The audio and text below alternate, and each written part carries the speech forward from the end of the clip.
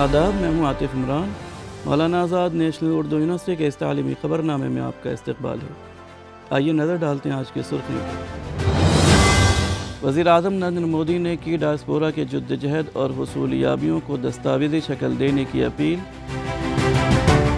کھیلو انڈیا مہم کے تحت ملک بھر میں 1000 مراکز کھولے جائیں گے، انوراگ سنگھ ٹھاکر کا اظہار خیال۔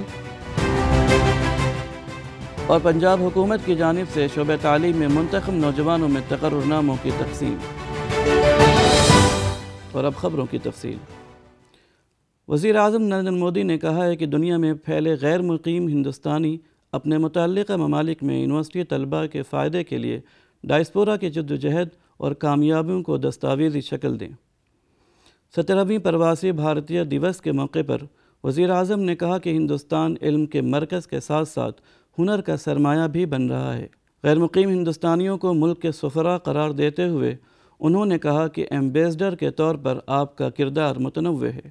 آپ میک ان انڈیا، یوگا اور دستکاری کی صنعت کے برانڈ ایمبیسڈر ہیں۔ وزیر اعظم نے NRIs پر زور دیا کہ وہ ہندوستان کی ترقی کے لیے اپنی ذمہ داری نبھائیں۔ You are brand ambassadors of Make in India. You are brand ambassadors of yoga and Ayurveda. You are also brand ambassadors of India's cottage industries and handicrafts. At the same time, you are also brand ambassadors of India's millets. You would already know that 2023 has been declared by the United Nations as the International Year of Millets. I appeal to you to take some millets products with you while returning. You also have another important role to play in these rapidly changing times. You are the people who will address the world's desire to know more about India. Today, the whole world is waiting and watching India keenly with great interest and curiosity.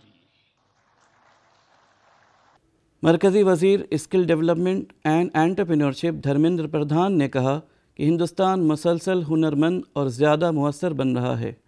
Hindustan میں سب سے زیادہ ہنرمند نوجوان افرادی قوت جو تقریباً 3.2 million ہے، جو دنیا کے مختلف ممالک میں کام کر رہے ہیں۔ پرواسی بھارت کنونشن سے خطاب کرتے ہوئے انہوں نے کہا کہ دنیا کی معروف IT کمپنیوں میں ہندوستانی نوجوان اعلیٰ عہدوں پر کام کر رہے ہیں۔ 32 million people are working in the different part of more than 200 countries they are working. The net benefit to India is 100 billion remittance economy is there. I found almost all global company of any part of the globe, their back-end offices are now in India. مرکزی حکومت نے ایک اشتہار جاری کیا ہے جس میں IIT گوہاٹی کے ڈائریکٹر کے عہدے کے لیے درخواست طلب کی گئی ہے۔ درخواست دینے کی آخری تاریخ 28 فروری 2023 ہے۔ درخواست گزار کے لیے کم از کم 5 سال کا انتظامی تجربہ اور انجینئرنگ کی کسی بھی شاخ میں PhD ڈگری کا حامل ہونا بھی ضروری ہے۔ امیدوار کے پاس کسی معروف انجینئرنگ یا ٹیکنالوجی انسٹیٹیوٹ یا یونیورسٹی میں بطور پروفیسر پڑھانے کا کم از کم 10 سالہ تجربہ اور PhD طلبہ کی نگرانی بھی ہونی چاہیے۔ Indian institute of technology Roorkee کے شعبہ کیمیکل انجینئرنگ کے پروفیسر ششیر سنہا کو central institute of petro chemical engineering and technology کی جانب سے digital India 2022 silver icon award سے نوازا گیا۔ یہ ایوارڈ صدر جمہوریہ ہند دروپدی مرمو نے GIGW اور ایکسیسیبلٹی گائیڈ لائنز کی تعمیل کرنے والے بہترین ویب اور موبائل اقدامات کے زمرے کے تحت دیا۔ پروفیسر سنہا اس وقت مرکزی حکومت میں ڈائریکٹر جنرل CIPET کے عہدے پر فائز ہیں۔ وہ ہندوستان کے ان سرکردہ ماہرین تعلیم میں سے ہیں جو قومی اہمیت کے حامل ٹیکنالوجیز پر کام کر رہے ہیں، جس میں ویسٹ پالیمر سے لے کر ویلیو ایڈڈ مصنوعات شامل ہیں۔ وزیر کھیل کود اور امور نوجوانان انوراگ سنگھ ٹھاکر نے کہا ہے کہ کھیلو انڈیا مہم کے تحت ملک بھر میں 1000 مراکز کھولے جائیں گے۔ ان میں سے 750 مراکز پہلے ہی کھل چکے ہیں اور باقی 250 رواں سال اگست تک کھل جائیں گے۔ راجستھان کے چتوڑ گڑھ میں انڈور اسٹیڈیم کا سنگ بنیاد رکھنے کے بعد انوراگ ٹھاکر نے کہا کہ 2017 اور 2021 کے درمیان مودی حکومت نے کھیلو انڈیا مہم پر 2600 کروڑ روپے خرچ کیے ہیں۔ پنجاب حکومت شعبہ تعلیمات کی مختلف اسامیوں پر بھرتیاں کرنے جا رہی ہے۔ اس سلسلے میں لدھیانہ میں تقریباً 4000 نوجوانوں میں تقرر نامے تقسیم کیے گئے۔ حکومت کے مطابق اب تک 25,000 نوجوانوں کو سرکاری نوکریاں فراہم کی گئی ہیں۔ پنجاب کے وزیر اعلیٰ بھگونت مان نے گزشتہ دنوں روزگار فراہم کرنے کا عمل شروع کیا۔ انہوں نے لدھیانہ میں ایک تقریب کے دوران اساتذہ کے عہدوں پر تقرری کے خطوط تقسیم کیے۔ اس موقع پر انہوں نے کہا کہ اس نئے سال میں حکومت روزگار، صحت، تعلیم اور کاروبار کو ترجیح دے گی۔ یونیورسٹی گرانٹس کمیشن نے عوامی رائے کے لیے ایک مسودہ قانون پیش کیا ہے، جس سے پہلی بار ملک میں غیر ملکی تعلیمی اداروں کے داخلے اور قیام کی راہ ہموار ہوگی۔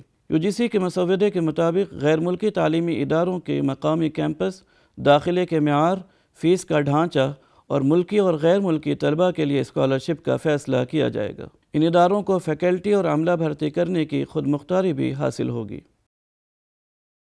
پریکشا پر چرچا 2023 کی تاریخوں کے اعلان کے ساتھ وزیر اعظم نریندر مودی نے ہر طالب علم سے اس انٹریکٹیو پروگرام میں حصہ لینے کی اپیل کی۔ وزیر اعظم نریندر مودی 27 جنوری کو منعقد ہونے والے پریکشا پر چرچا کے 6 ایڈیشن میں طلباء، اساتذہ اور سرپرستوں سے گفتگو کریں گے۔ یہ تقریب نئی دہلی کے تال کٹورا انڈور اسٹیڈیم میں منعقد ہوگی۔ وزیر اعظم نے ٹویٹ کرتے ہوئے کہا کہ پریکشا پر چرچا سب سے دلچسپ پروگراموں میں سے ایک ہے، جو امتحانات کو تناؤ سے پاک بنانے اور امتحانات میں شرکت کرنے والے طلباء کی مدد کرنے کے مختلف طریقوں پر بات کرنے کا موقع فراہم کرتا ہے۔ ابھی تک تقریباً 40 لاکھ شرکاء نے پریکشا پہ چرچا 2023 کے لیے رجسٹریشن کرایا ہے۔ آخر میں ایک بار پھر نظر ڈالتے ہیں آج کی سرخیوں پر۔ وزیر اعظم نریندر مودی نے کی ڈائسپورا کے جدوجہد اور حصولیابیوں کو دستاویزی شکل دینے کی اپیل۔ کھیلو انڈیا مہم کے تحت ملک بھر میں 1000 مراکز کھولے جائیں گے، انوراگ سنگھ ٹھاکر کا اظہار خیال۔ اور پنجاب حکومت کی جانب سے شعبہ تعلیم میں منتخب نوجوانوں میں تقرر ناموں کی تقسیم۔ آج کی خبروں میں فی الحال اتنا ہی۔ آئندہ بلیٹن میں آپ سے پھر ملاقات ہوگی، تب تک کے لیے دیجیے اجازت۔ آداب۔